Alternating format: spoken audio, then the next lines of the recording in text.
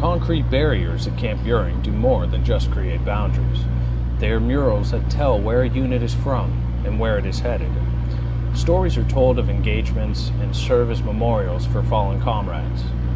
Command Sergeant Major Roy James believes these paintings are an important legacy for those that come through Camp Buring. It's like creating history as you go along, because you see all the units that went through here into Iraq, they've left their mark at Camp Buring. So.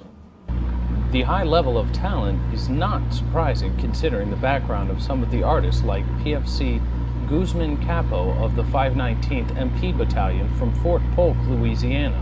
I'm about to finish my bachelor's degree in media arts and animation, so I used to do cartooning before being in the Army.